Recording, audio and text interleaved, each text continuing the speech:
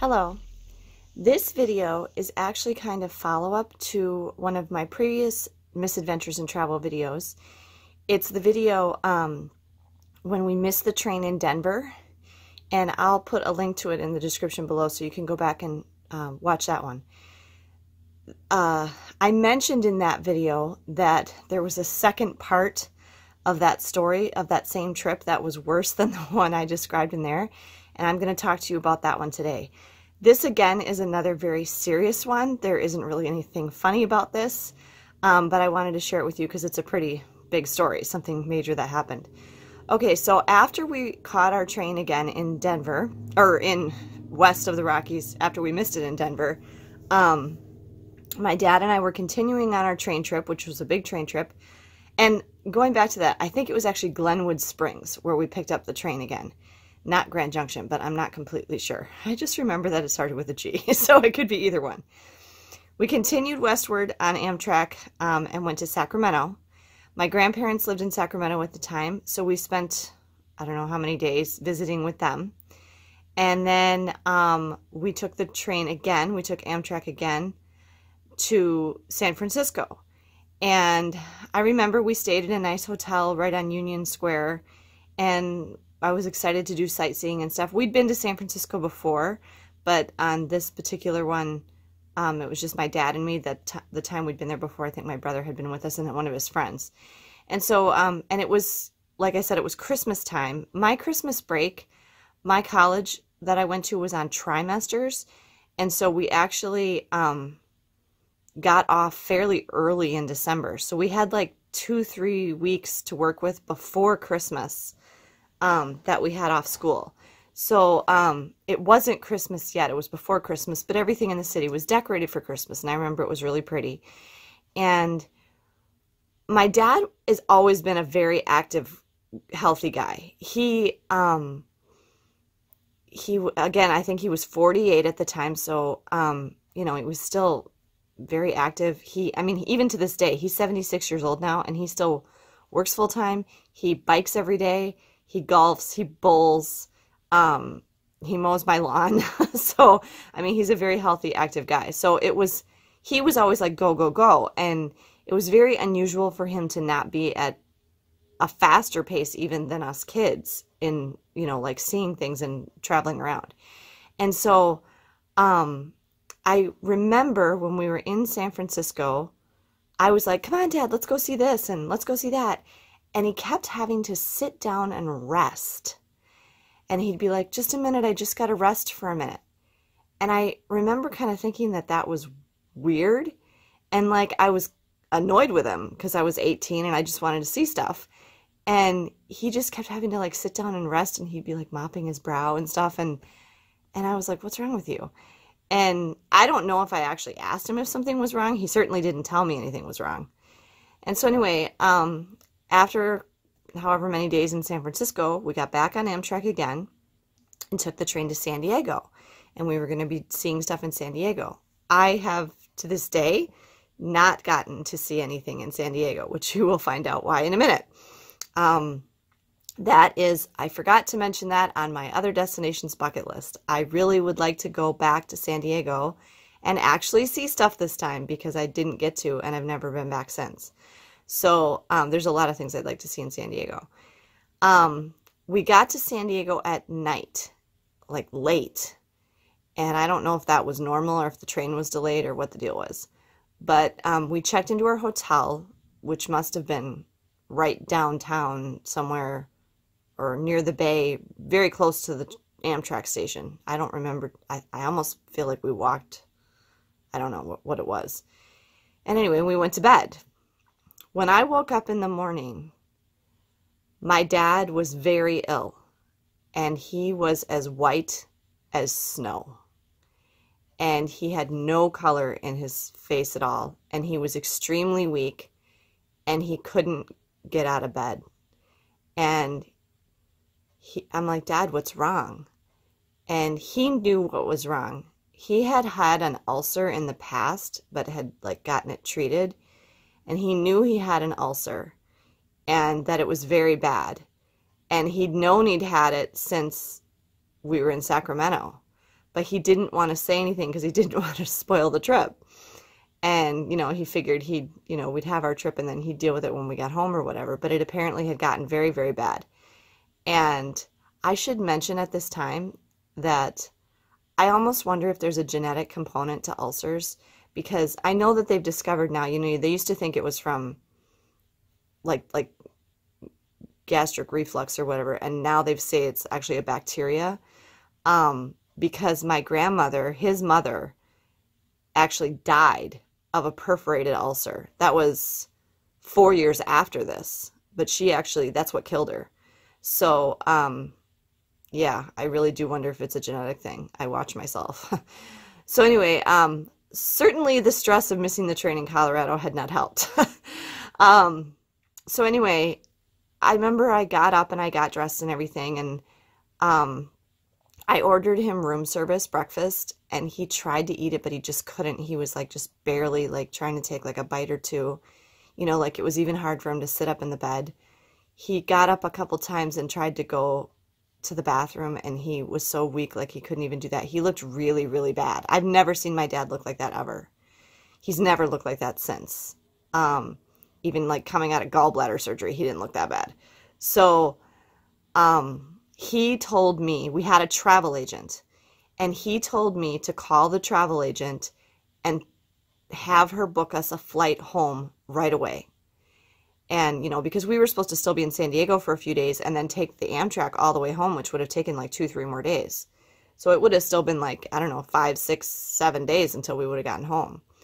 And as I mentioned in one of my other earlier videos about when we went to Florida, flying was not something that we did with my dad. We did it more so later when I was older and married and had kids and stuff, because I was making the travel arrangements. But at this time, when he was planning everything, we didn't really fly. And so for him to say, book us a flight, was weird. And I'm like, okay. And so I was on the phone with the travel agent telling her, we have to come home right away. My dad's really sick. You need to book us a flight today. And she was like working on that. And I was on the phone with her, and I was looking at my dad, and I was like, I can't, no way. I got to do something here.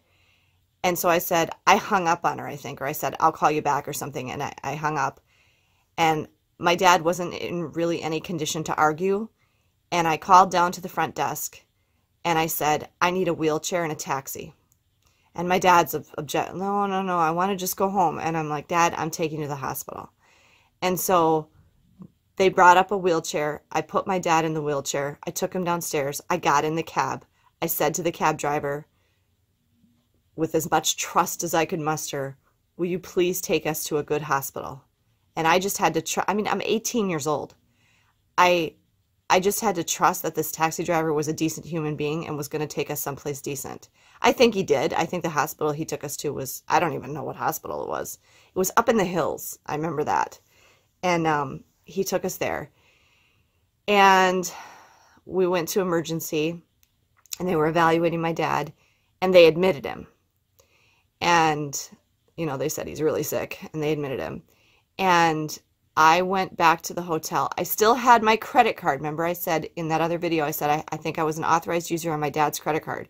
So I had a credit card, and I think I took whatever cash my dad had in his wallet and whatever cash I might have had. But this was near the end of our trip, so money was getting kind of low. And again, I'm an 18-year-old girl by myself in a city I've never been to. And so I think I went back to the hotel. They told me he was going to be in the hotel for a while. And so I went back to the hotel. I checked out, and I checked into a different hotel that was walking distance to the hospital. It was like I think it was like right next door. And so that way at least I could just walk, and I wasn't going to have to be wasting money on taxi fare to get to him.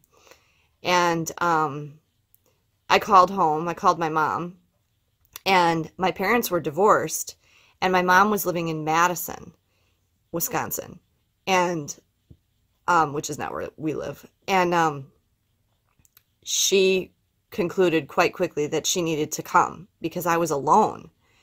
And so she made arrangements, and I don't remember the timeline of this. I don't remember if it was the same day or if it was the next day or what. But she was taking a flight from Madison to Chicago, and then she had to change planes and fly from Chicago to San Diego. And this, again, was way before cell phones, so we're talking on the regular phone. When she got to, I was in the hotel, and when she got to Chicago on her layover, which wasn't very long, she called me from a payphone in the hotel, and we were talking on the phone, and she was asking, like, are there any updates on your dad or what's going on, you know, and I was just telling her. And I didn't even know this was a real thing. The doctor from the hospital did an emergency breakthrough with the operator into the call and told me, and the operator came on and said, I have an emergency breakthrough from Dr. Smith or whatever. You need to, will you please, release your call so that I can put him through to you. And I'm like, oh my gosh, okay. Well, my mom didn't even get to like say anything because I just had to hang up. And so she got on that flight in Chicago to San Diego, which is long, not knowing what the heck. Why did the doctor break into the call like that? And so she had to go that whole flight not knowing what happened because, you know, she had to get on her plane. And when the doctor got on the line with me, he said, your father's critical and we're taking him into emergency surgery right now. There's nothing you can do. We'll call you when it's done. So, okay. So I basically just like sat in the hotel watching TV or whatever, like freaking out, like what is going on. And when it got time, you know, a few hours passed or whatever, and when it was time for my mom to land at the airport, I took a cab to the airport, which thankfully San Diego's, you know, the airport's like right in town. It's pretty close. I took a cab to San Diego airport, and I picked my mom up, and of course she rushes off the plane, and right away she's like, what's happening? What's happening? And I said, they took Dad into surgery. I don't know anything else, you know, that's all they told me. And she's like, okay, well, let's go to the hospital. So I don't know if we stopped and dropped her luggage off at, well, they were right next to each other, like I said. So we went to the hospital, and I don't know if he was still in surgery at that point or not. I don't remember that. But they ended up having to remove about half of his stomach, the part that was damaged. And he has a scar now from here, like all the way down. It was staples. And it's pretty faded now, you know, because it's been almost 30 years. But he still, like, after that, he always wore like a t-shirt when we went swimming, like to the pool or anything. And so it was pretty bad. I remember he had to have at least 2, I think, full blood transfusions because he lost so much blood. And that was a concern at the time because of the AIDS crisis. And California especially, I mean, I guess maybe a little better. We were in San Francisco, not in San Francisco.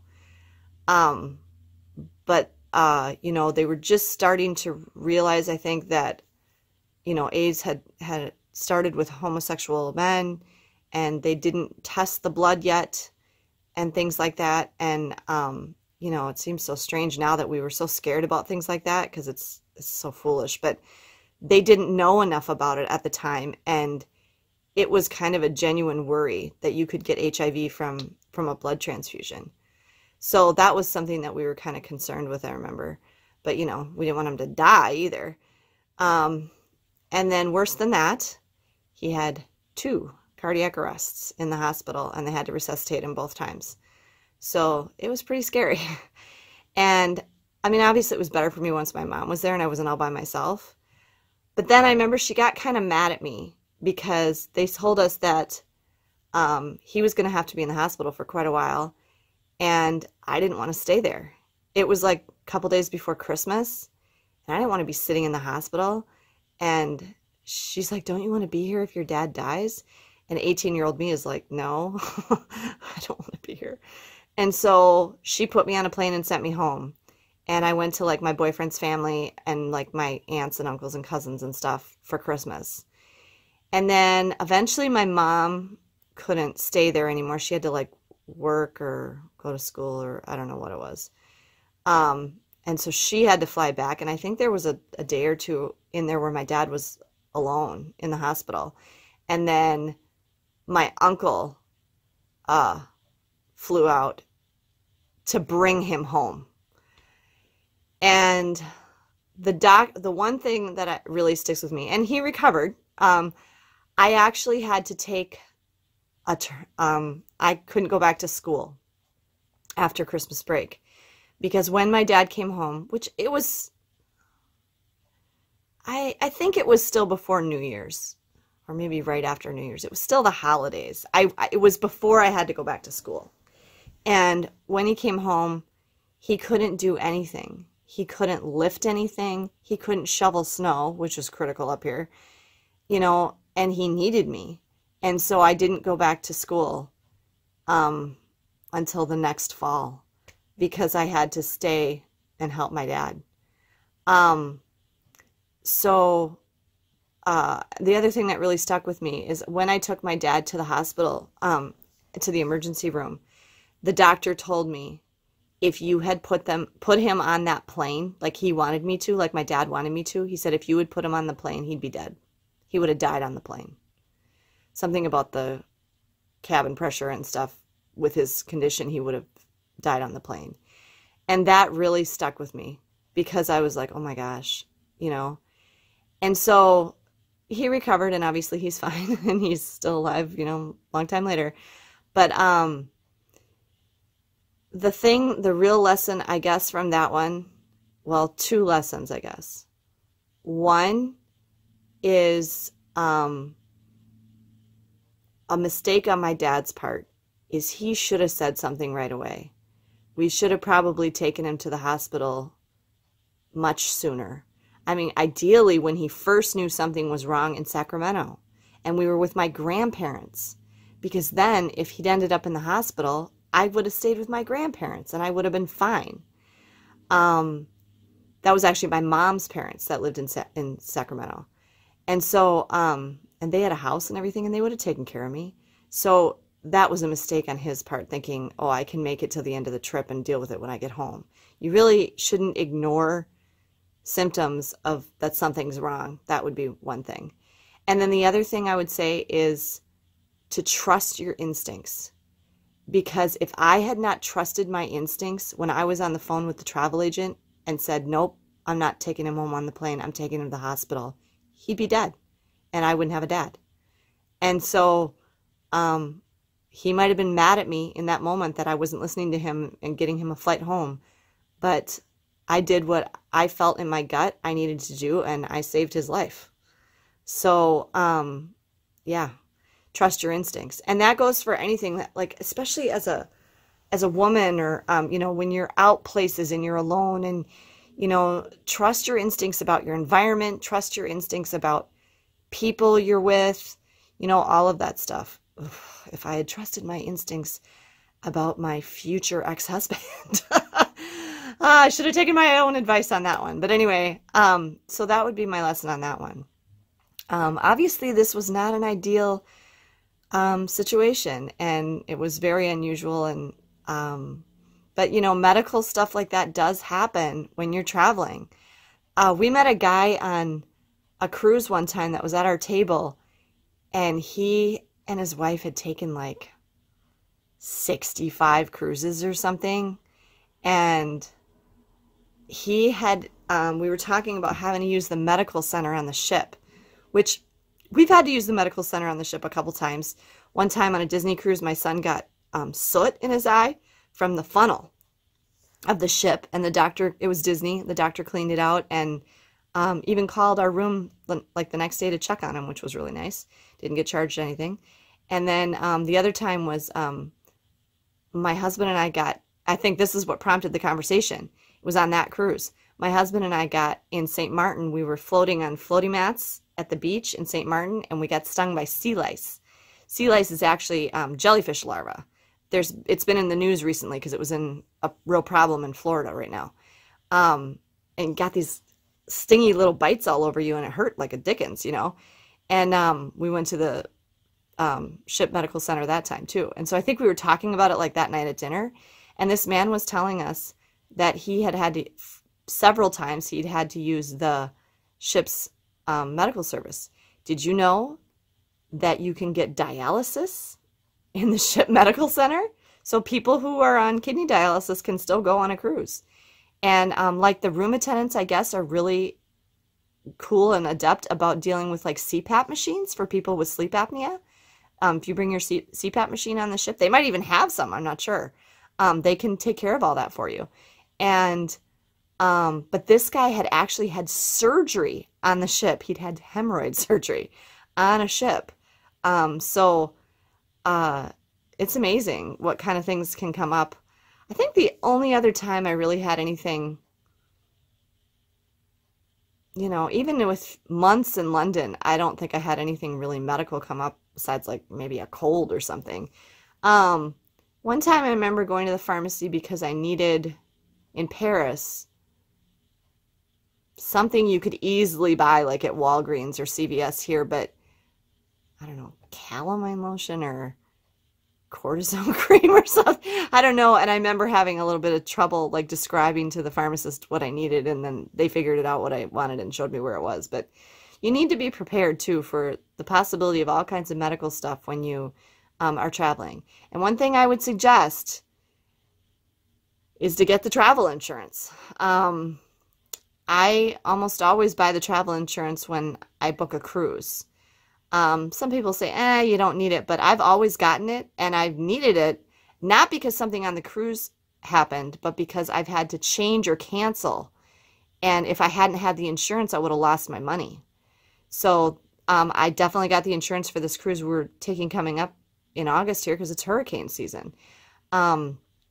So, you know, think about if something major happened, would we be able to afford to deal with it without the insurance? I guess is the way I kind of look at it. So that's my advice too. So thanks for joining me for today's Misadventures in Travel. And I think I have 3 or 4 more to do. And those are all basically funny.